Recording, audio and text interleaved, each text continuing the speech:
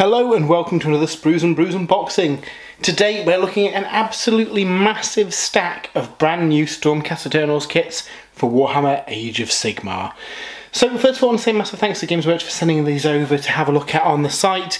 In this video we're going to be having a look at all the kits, seeing how they go together, building them up, and at the end of the video we'll have these all assembled and painted to see what they look like in the flesh. But yeah, today the brand new Stormcast Eternals Battletome is out and a whole host of kits alongside it. Massive thanks to Games Workshop who sent these all over to us to check out.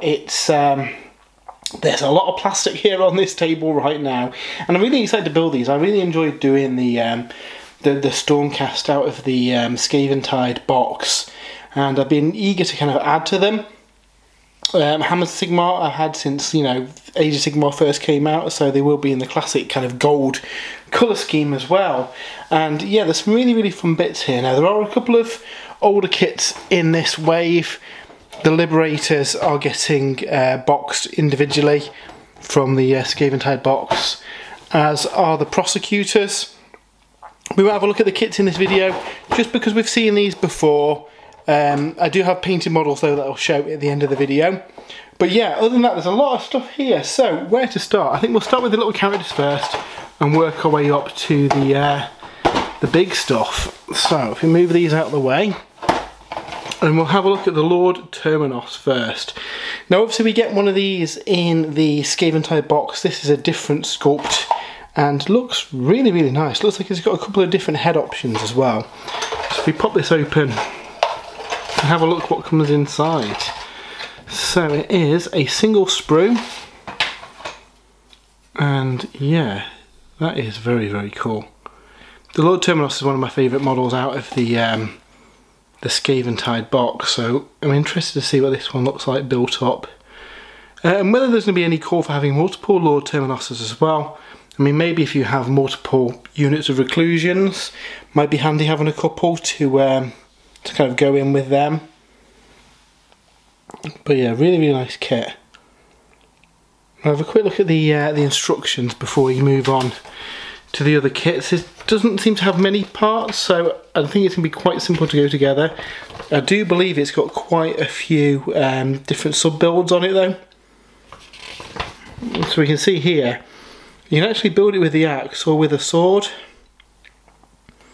both of which look pretty cool. And again, if you have got multiple Lord Terminoses in your army, this helps add a little bit of variety to that as well. And again, a couple of different heads too.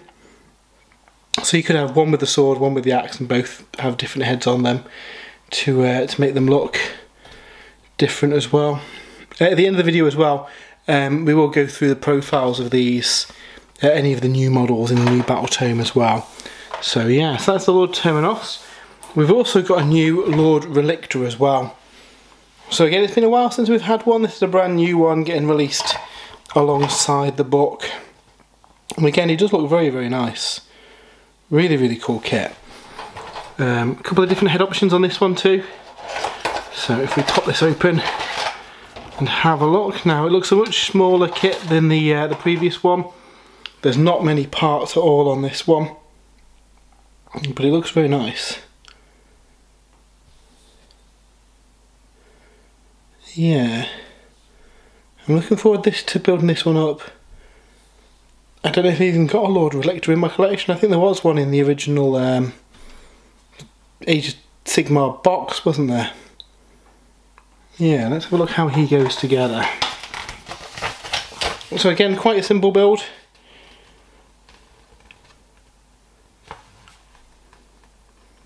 Don't think that's going to be too difficult to anyone to build. Obviously there's a lot less customization than on the other one, just really the different head options that we've got there.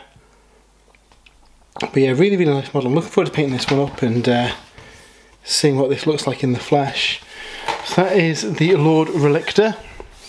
We also have a new Lord Celestin as well. Now of all the models, this one, I wasn't quite sure on the posing of it. I thought it looked a bit kind of twisted maybe. So I'm interested in seeing how this looks in the flesh, to see if maybe just the camera angle perhaps. And again, you've got quite a few different weapon options on this one too.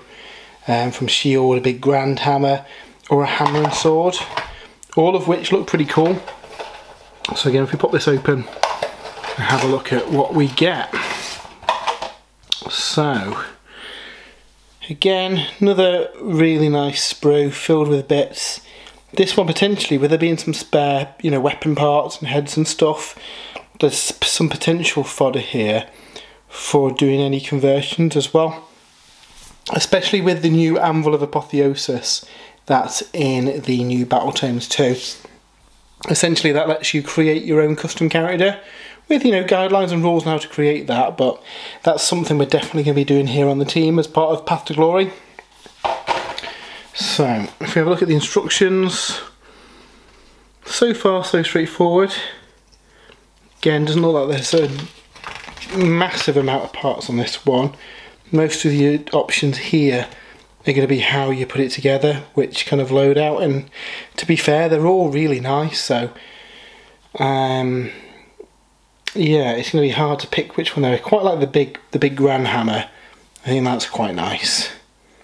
I don't know if there's any rules differences at the time of filming this. I haven't read the new Battletome yet, so like I say, at the end of the video we'll have read through that and be able to list any kind of rules changes.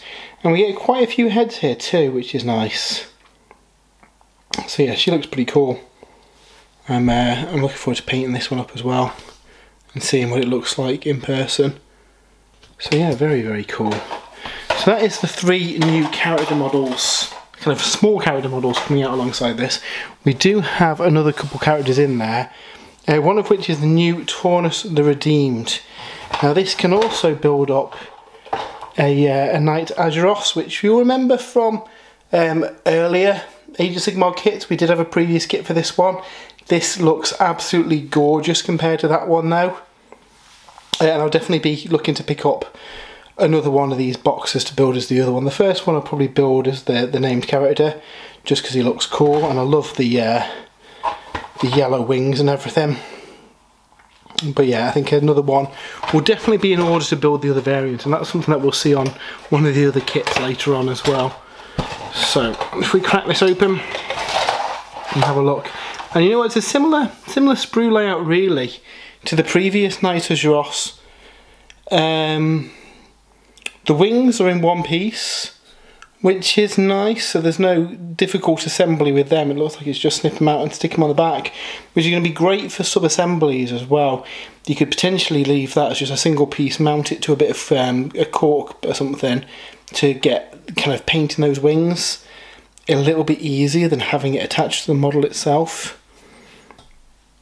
But yeah, these are really, really cool models.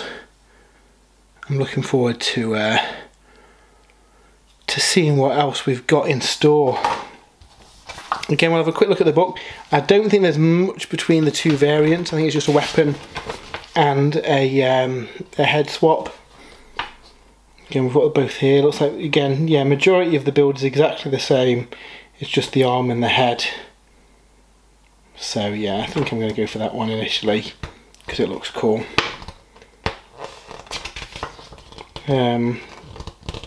Yeah, that's pretty ace. So Taunus the Redeemed, again, looks like it's a fairly simple build, and you've still got a couple of different head options too. And you can equally build this one with either weapon as well, so yeah, you could easily have that counting as either.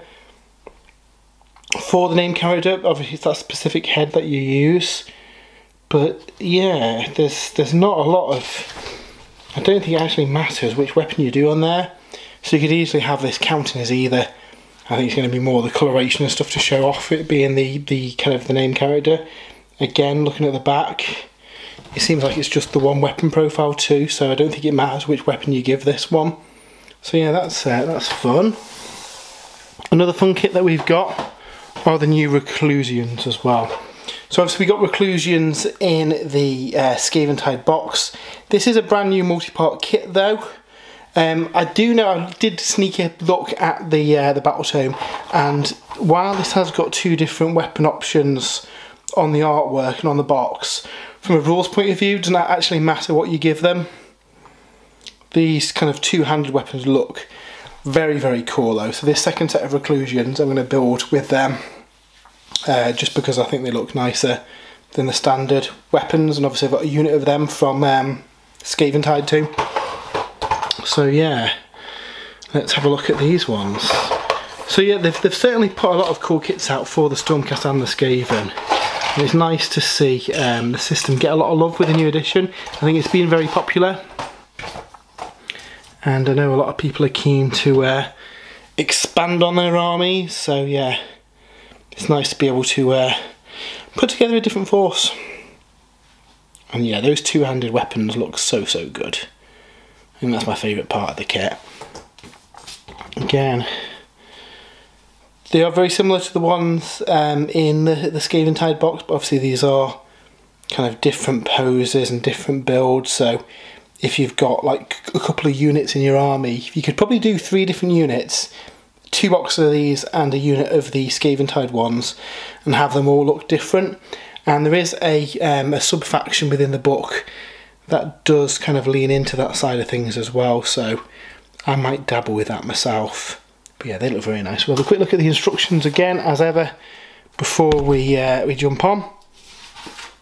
So the Reclusions, again, you've got quite a few weapon options really. You can give them 2 hand weapons, hand weapon and shield, or the double-handed mace thing. Like I say, from a rules point of view, it doesn't matter which one you put on, but yeah, they're cool. A couple of different shoulder options too, which is nice. Now again, this might be another kit that's easy to keep them separate or not attach them to the bases, because what you'll find if you stick them to the bases, sometimes it's difficult to get to that cloak underneath it to get your brush in. So I'd probably not attach them properly to the bases, just use a bit of blue tack or something, and then when you come to painting the inside of the cloak, you can get to it a lot easier then. That's probably what I'll be doing with these, but yeah, they do look very nice. So that is the Reclusions. We're rattling through these now, and next up is the Storm Strike Palador. So this is the new like fast cavalry for the Stormcast Eternals. Again, really nice new kits, and yeah, I'm looking forward to painting these ones up. They look a lot of fun. So let's crack these open. And yeah, I'm hoping to have, obviously there's a lot of plastic here in front of us and I've got a couple of weeks to get them together. I'm hoping to get at least some of these built, well hopefully all built, and some of these painted in time for the NDA to drop. These are one of the units I'd like to get some paint on. If I can get some paint on one model from each unit or something maybe, just so I can show what they look like. But that banner is really cool. These are ace models. I'm a big fan of the Stormcast Eternals, and yeah, these are a very nice new kit. Obviously it's across 3 kind of largest sprues, and the mount itself is quite hefty. So I think these are going to look quite impressive when they're built and painted. Yeah, they're very nice. And the final part of that kit,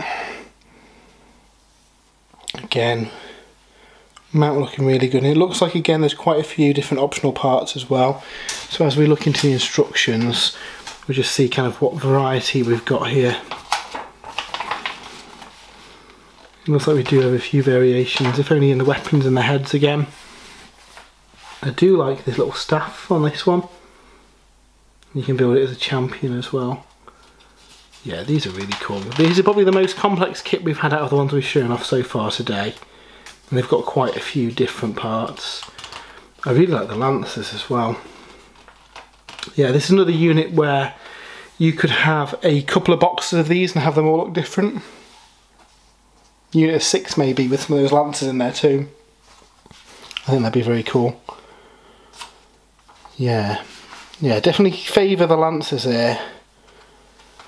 But obviously if you're building a unit of 3, you're probably going to want the banner and the Hornblower as well, plus the champion. So I'm probably going to end up picking up another box of these. So we've got 3 with Lancers as well for a nice little kind of cavalry charge deep into enemy lines. They do look very nice in that scheme as well. Obviously going to do mine in the classic gold and blue. But yeah, they are they're very fun indeed. So that is the Storm Strike Paladors. That leaves with just 2 new kits. One of the bigger ones here is the Storm Reach Portal. So this is a brand new scenery kit for the Stormcast Eternals that basically lets your troops kind of teleport through it elsewhere onto the battlefield. Looks a really nice big piece as well, so interested to see how this stacks up kind of in person. So yeah, let's crack this one open and have a look what is inside. So again, this is one of the bigger boxes that we've got. Though the kit itself looks like it's made up of a couple of duplicated sprues. This is something they've done with a lot of scenery kits. It kind of saves, each unique sprue's kind of got a cost to make, so if you can duplicate sprues to make like a symmetrical design that's really easy to do together, it makes it kind of easier to do as a kit. And that's something they've done here. And it looks like there's a lot of nice detail on it. I think looking at it, I think it will stand a little bit smaller than I imagined, but I suppose just the portal bit itself, which takes up the bulk of the thing, is, you know, it's going to stand quite tall compared to a Stormcast. So yeah, there's some really nice texture to paint on this as well. Yeah, I think this is going to be a fun one. I'm quite looking forward to getting some paint on this one and getting it together. You know, obviously for Age of Sigmar scenery, this is potentially a nice one to just have on the battlefield too. There's a nice kind of impassable terrain piece. So you get 2 identical frames like that. We'll have a quick look at the instructions and see if there's anything unusual, but I'm not expecting this one to be a terribly difficult build. So we've got the main structure is put together using those pieces there. There's a nice little guidance here to show how it goes together. So it looks like it's actually kind of like kind of longer. I thought it was kind of round when I first looked at it, but it's more kind of elongated in the middle. Again, building the kind of steps that it goes on, and then that piece just goes on top of it. So it looks like it should be a fairly quick build, really. And then finally you put the lid on it, and the little kind of like, I guess, Sigmar icon on the top. And it looks like we do have some customization options as well. There's a few different kind of like face plates that can go onto it with some different designs. Yeah, I really like that. I think that's going to be some good fun to work on. So that is the Storm Reach Portal, a new scenery piece for the Stormcast. And we've just got one new kit to look at, and it's a biggie. It is Iridan the Witness, who is a brand new character for the Stormcast Eternals on a Morgriff, I think it's called. Really, really nice. Does have an alternate build as well, as a Lord Vigilant on a Morgriff. Again, also really nice sculpt, and they've done a similar trick to Cronus and Karazai, where the head can be built in 2 different ways, which when you've got both on the table makes them look a bit more kind of individual and not so much cookie cutter. So yeah, again, I'm going to have to pick up another kit to build as that one as well. This one I will build up as the name character, because again, they look really cool. But yeah, let's crack this open and have a look at what is inside here. So, again, we get a big frame of little thing. It's not on the biggest base in the world. That's on like a chariot size base. Let's have a look. So yeah, very, very nice kit though. I love the detail of this Morgriff. It's kind of a bit sad we've not had like a caster on a dragon, because I think that'd be cool. But I believe this character is a priest, maybe? And again, this will go nicely with those other Griff creatures that we've got earlier as well, the Paladors. So yeah, very, very cool. And then the wings of it as well. So yeah, I don't think it's quite as big as I imagined it'd be. Again, at the end of the video I'll do a bit of a size comparison compared to some other kits. But it does look very nice. And again, there's some nice detail on there too. So yeah, very much looking forward to getting this one built and painted as well. Before we jump to the future and have a look at the models and talk about their rules, we'll have a quick look at the instructions here. Again, you can build it as one of the 2 kind of variants. Most of them, look, it's exactly the same build, just kind of swapping out the head and the rider in order to differentiate between them. So you do build that main kind of like body assembly first, and then basically the head's one way in one model and the other way on the other. There may be scope for making this modular, but honestly I'm just going to build both of them. I like the model, so I'm going to pick up both. I think it'd be really nice. Looks like the wings might be in a slightly different pose depending on which one that you build as well.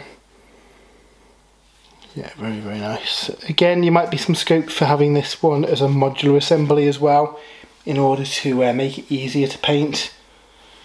But yeah, these are really fun. I'm very much looking forward to working on that one. So yeah, let's look at the new Stormcast kits. We'll have a look at the assembled and painted models now.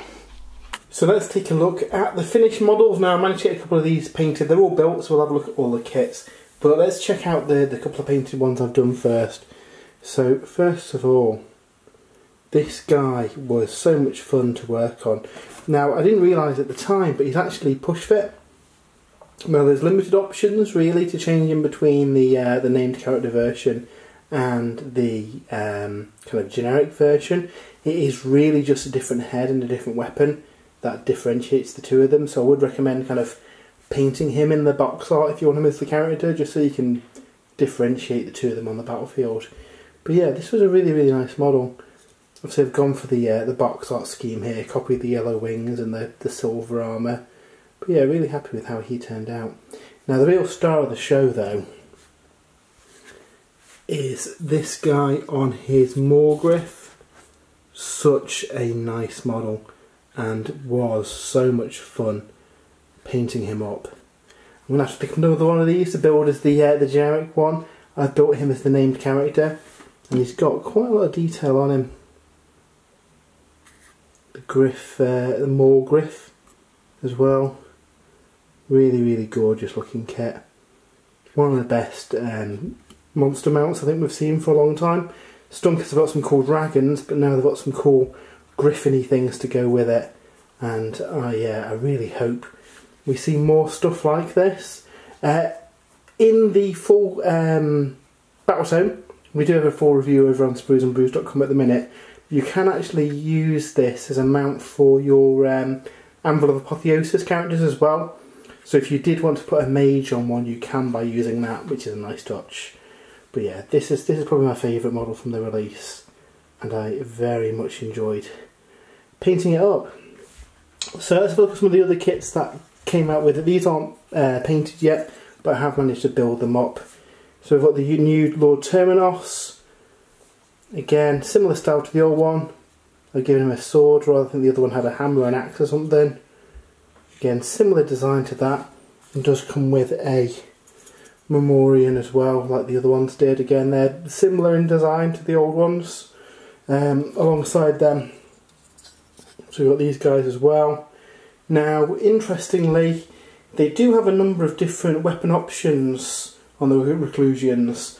So, I think it's sword and shield, two close combat weapons, or a two-handed kind of mace thing that they've got here.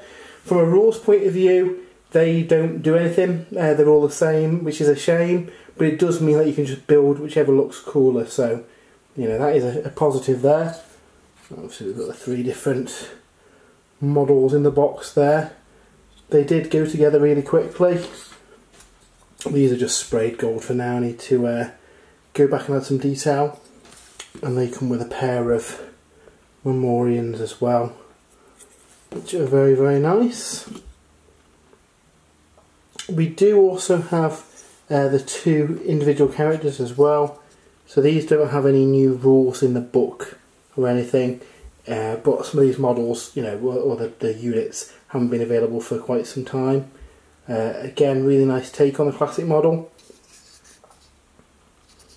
So yeah, some nice detail on there as well. So really happy with this guy. And then the Lord Celestin. I wasn't too keen on the pose on the box art. There's actually quite a few different ways of building it, and I quite enjoyed building it with the hammer. I think it looks a lot better than the pose they've gone for the box art. So yeah, again, another nice model. Now, one of the surprise kits was the Paladors.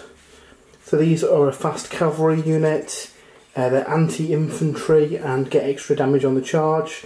Base, they're only rend 1 damage 1, but obviously on the charge against infantry, they're rend 2 damage 2, making them a little bit more reliable.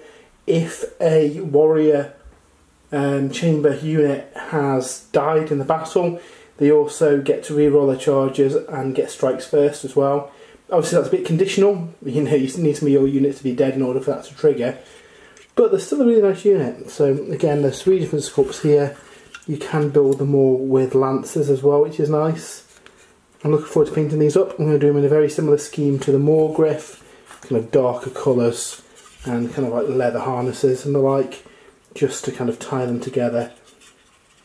Because I'm going to kind of have everything looking kind of similar to them, similar kind of vibe. These are Stormcast that have been reforged multiple times, just to kind of lean into that aesthetic. And then finally we have the big scenery piece. Now this one, again, was a bit of a surprise. Let me just zoom the camera out a bit because it's too big there. So yeah, this was a surprise because we've not had a scenery piece for the Stormcast before. And yeah, it's a big chunky piece. If we get, I don't know, the Lord Celestant to show as a comparison of size, it's a massive piece. Now this is 50 quid, so it's a big scenery kit. And it went together really nicely with just 2 different sprues that put it together. So yeah, really happy with that. I think it's going to be a fun one to paint. Now, obviously with all the miniatures to work on, it's I've not had time to get everything painted up, and I wanted to focus on the 2 named characters because I think they are my favourite models from the release. But this is kind of 3rd on the list, so I want to get that painted up soon. From a rules mechanic, basically you can pick one Stormcast unit within 6 inches of it, and then you can remove them from the battlefield and place them anywhere on the battlefield outside of 9 inches of the enemy. So yeah, pretty cool. Obviously you need to be near it in order to use it, and you can only send 1 unit per turn through it, but still pretty cool. So yeah, some really nice models there for the Stormcast range. Now over on the site, spruesandbrews.com, we do have a full detailed written review of the new Stormcast Eternals Battletome as well. So yeah, check that out. We kind of go into the unit profiles, what they do, what's changed, and yeah, kind of the full lowdown on the book. I'm looking forward to playing them. Spoilers, there's not many, well, there's no changes rules mechanic wise from the index lists, but obviously all the profiles for the new units in there, and you get some cool armies of renown in there too, along with some regiments of renown that you can take in other order armies. So yeah, some nice fun stuff. Favourite part in there is the Path to Glory, Anvil of Apotheosis stuff. So if you are interested in that kind of thing, definitely dive into the review because we go into it in some detail on there. But yeah, hope you enjoyed the video. If you have, why not give us a follow? We do lots of unboxings and Warhammer content. Like I say, we've also got all the kind of written counterpart articles over on spruesandbrews.com. We've recently put a post up with the contents and the values of the Christmas Battle Force bundles as well, so head over to the site if you are interested in that. And if you would like to support the site as well, we do have an affiliate link to Element Games in the description. If you use that, we get a bit of a kickback which goes towards helping to run the site, so anything you do get through there is massively appreciated. And if you have enjoyed it, like the video, tell your friends, send them the link, all that cool stuff. Kind of really helps with the engagement and getting more people to watch these videos. But yeah, until next time, have a great weekend, and we'll see you soon.